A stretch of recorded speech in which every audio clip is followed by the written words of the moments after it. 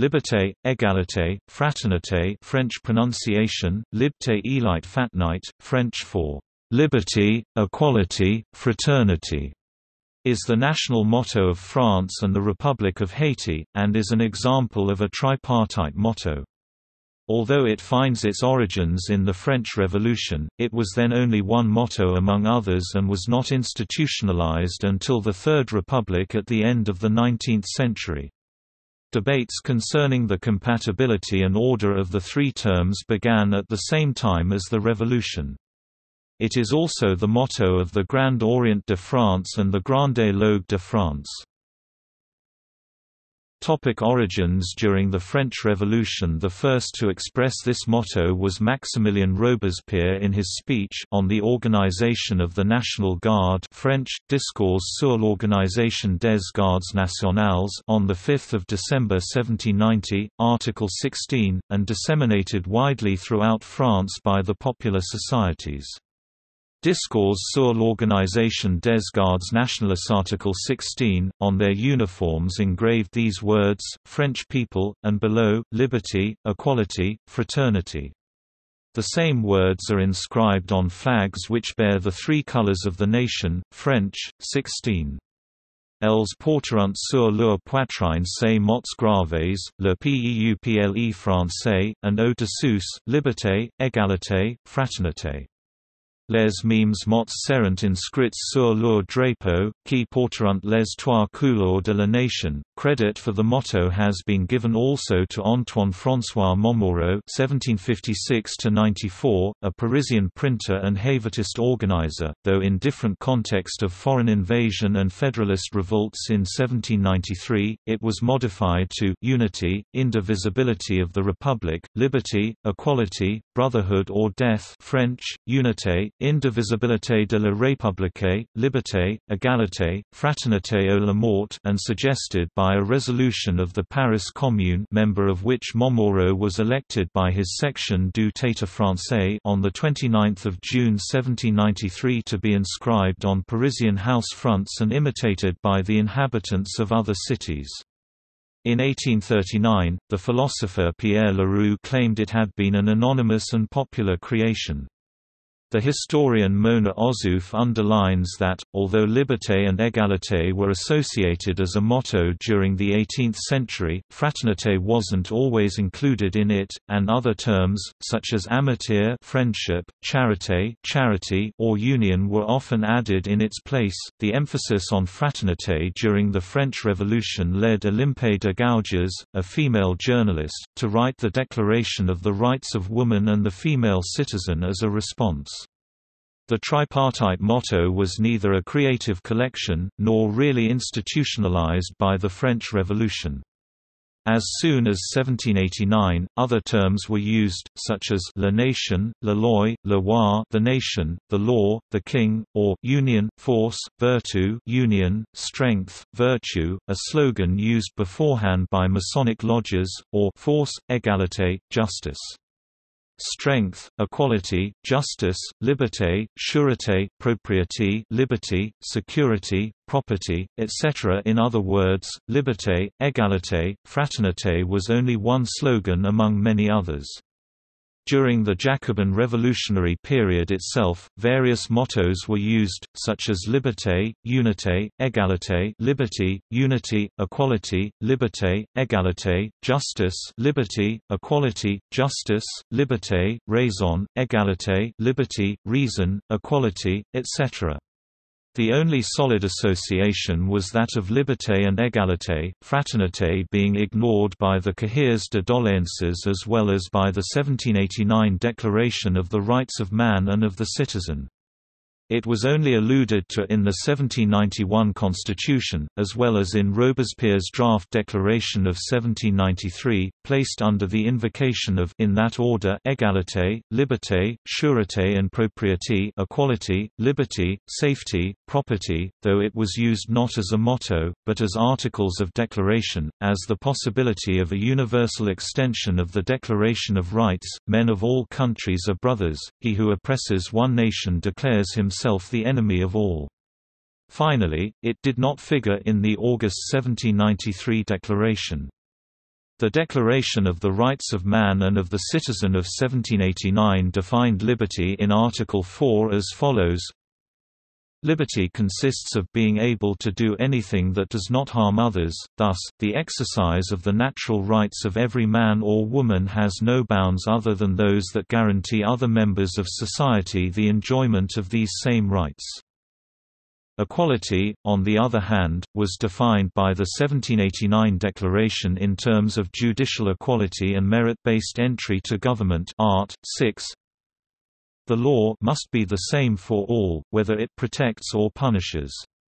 All citizens, being equal in its eyes, shall be equally eligible to all high offices, public positions and employments, according to their ability, and without other distinction than that of their virtues and talents.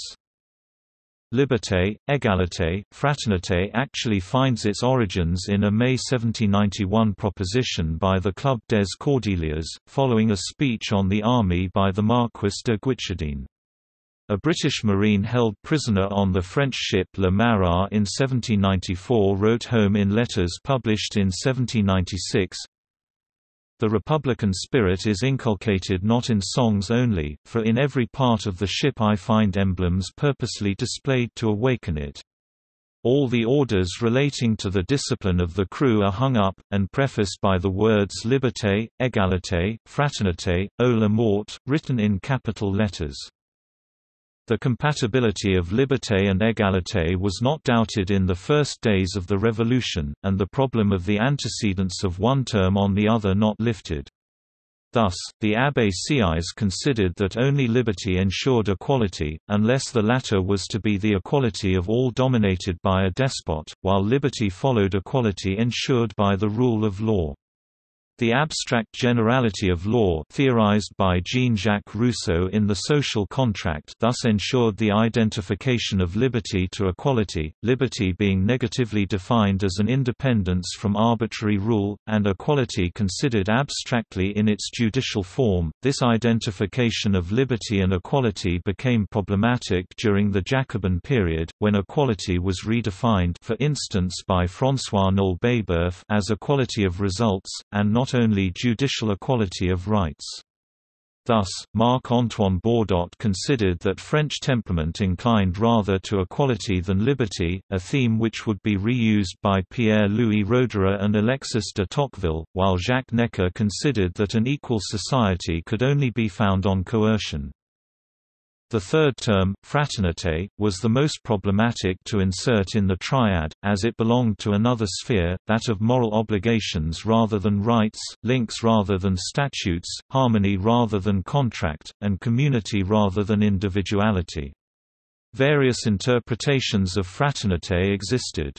The first one, according to Mona Ozouf, was one of fraternité de rébellion, Fraternity of Rebellion, that is the union of the deputies in the Jeu de Paume Oath of June 1789, refusing the dissolution ordered by the King Louis XVI.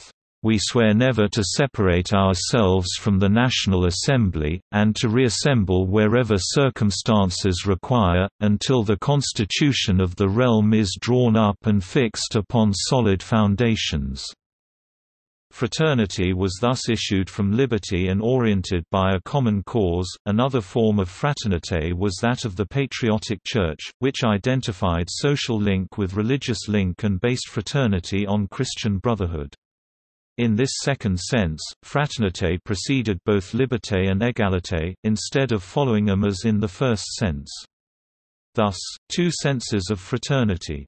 One, that followed liberty and equality, was the object of a free pact, the other preceded liberty and equality as the mark on its work of the divine craftsman. Another hesitation concerning the compatibility of the three terms arose from the opposition between liberty and equality as individualistic values, and fraternity as the realization of a happy community, devoid of any conflicts and opposed to any form of egotism. This fusional interpretation of fraternity opposed it to the project of individual autonomy and manifested the precedence of fraternity on individual will. In this sense, it was sometimes associated with death, as in Fraternité, o la mort. fraternity or death, excluding liberty and even equality, by establishing a strong dichotomy between those who were brothers and those who were not, in the sense of, "You are with me or against me," brother or foe. Louis de Saint-Just thus stigmatized Anacharsis Cloot's cosmopolitanism, declaring, "Cloot's like the universe, except France." With Thermidor and the execution of Robespierre, fraternité disappeared from the slogan, reduced to the two terms of liberty and equality, redefined again as simple judicial equality and not as the equality upheld by the sentiment of fraternity. The first consul, Napoleon Bonaparte, then established the motto Liberté, ordre public, liberty, public order.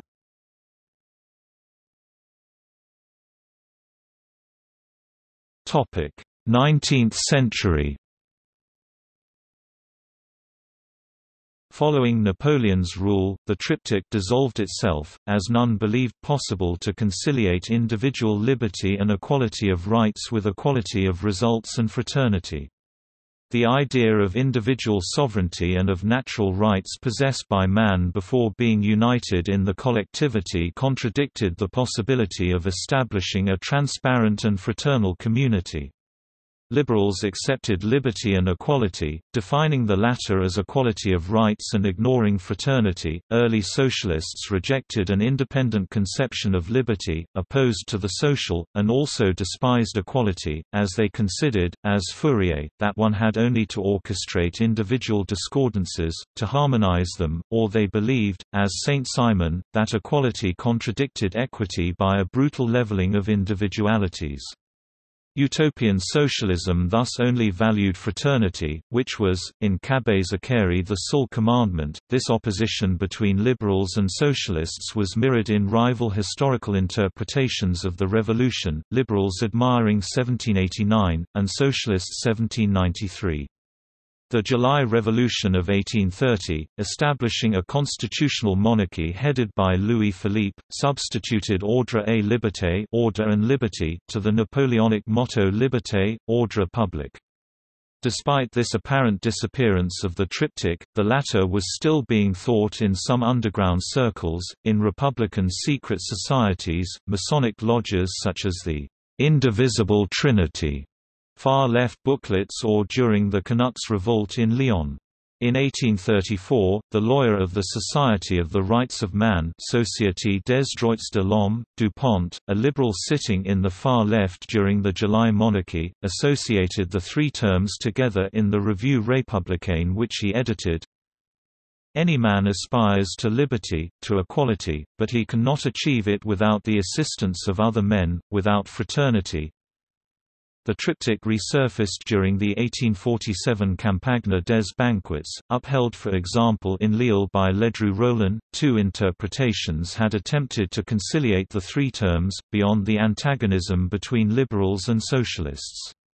One was upheld by Catholic traditionalists, such as Chateaubriand or Ballanche, the other by socialist and republicans such as Pierre Leroux.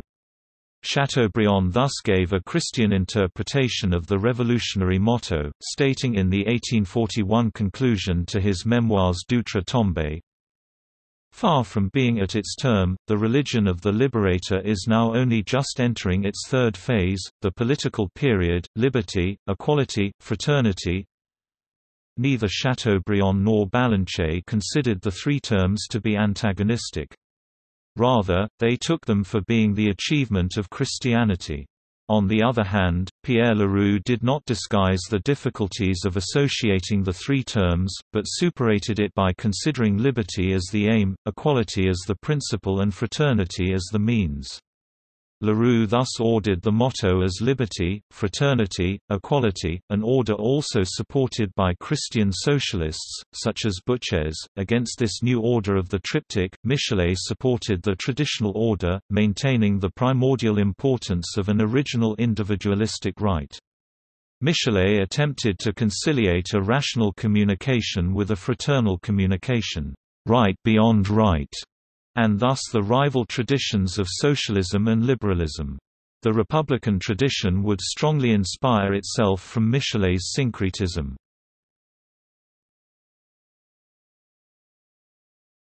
1848 Revolution. With the 1848 February Revolution, the motto was officially adopted, mainly under the pressure of the people who had attempted to impose the red flag over the tricolor flag. The 1791 red flag was, however, the symbol of martial law and of order, not of insurrection.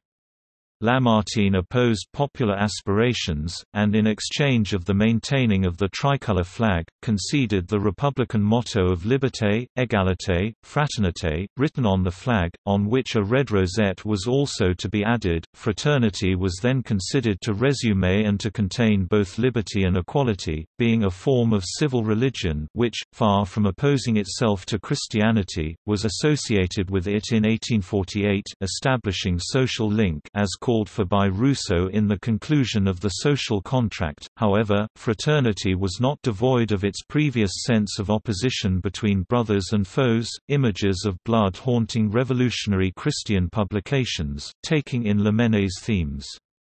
Thus, the newspaper Le Christ Républicain, the Republican Christ, developed the idea of the Christ bringing forth peace to the poor and war to the rich. As soon as 6 January 1852, the future Napoleon III, first President of the Republic, ordered all prefects to erase the triptych from all official documents and buildings, conflated with insurrection and disorder. Auguste Comte applauded Napoleon, claiming equality to be the symbol of metaphysical anarchism, and preferring to it his diptych, Ordre et Progrès, order and progress, which would then become the motto of Brazil, Ordem e Progresso. On the other hand, Proudhon criticized fraternity as an empty word, which he associated with idealistic dreams of romanticism. He preferred to it the sole term of liberty.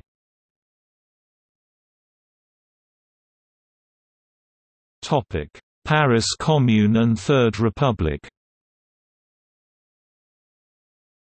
Pache, mayor of the Paris Commune, painted the formula, Liberté, égalité, fraternité, haut la mort, on the walls of the Commune.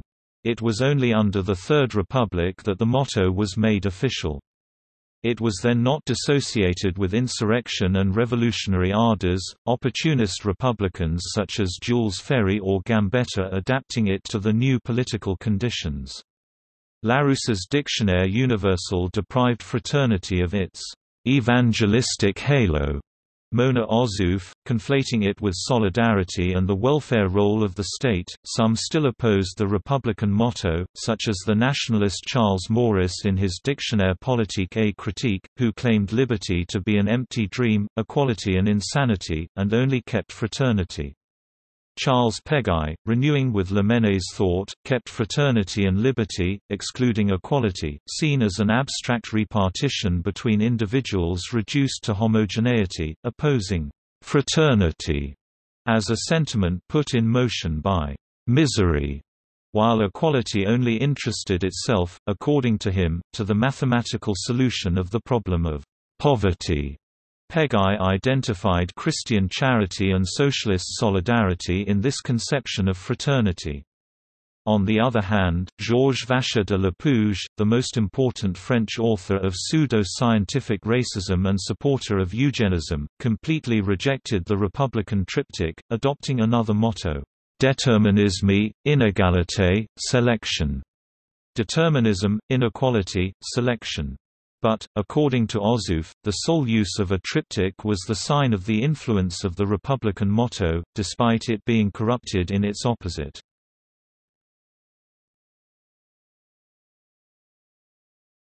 Topic: 20th century. During the German occupation of France in World War II, this motto was replaced by the reactionary phrase, Travail, famille, patrie, work, family, fatherland, by Marshal Pétain, who became the leader of the new Vichy French government in 1940. Pétain had taken this motto from the Colonel de la Roque's Parti Social Français (PSF), although the latter considered it more appropriate for a movement than for a regime. Following the liberation, the Provisional Government of the French Republic (GPRF) re-established the republican motto Liberté, égalité, fraternité, which is incorporated into both the 1946 and the 1958 French constitutions.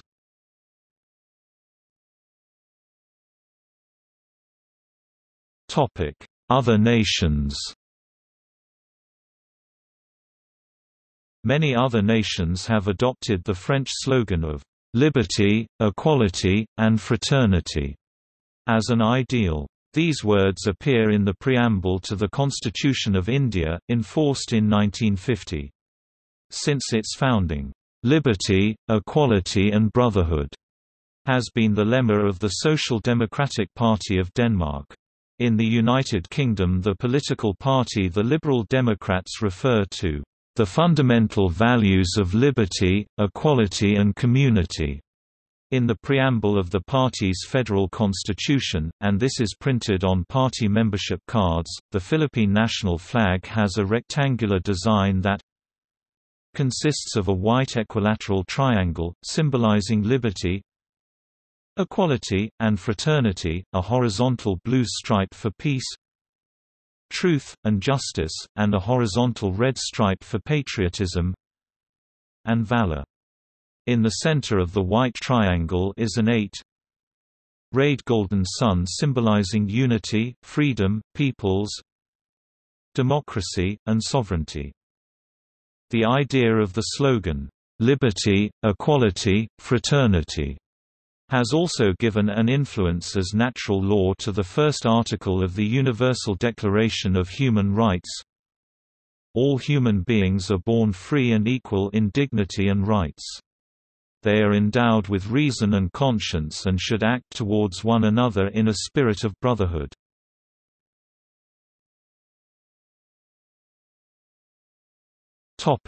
Culture.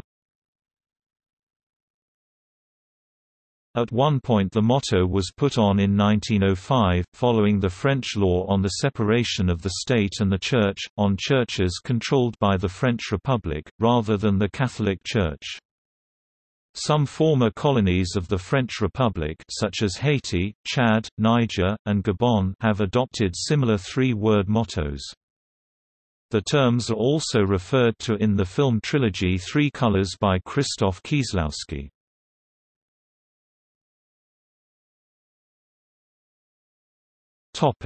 See also: List of political slogans, Give me liberty or give me death, Life, liberty, and property, Brotherhood and unity, Travail, famille, patrie, the national motto of Vichy France, La Nation, la loi, le roi, Salazar's Estado Novo's motto Deus, Patria e Familia, meaning God, Fatherland, and Family. Notes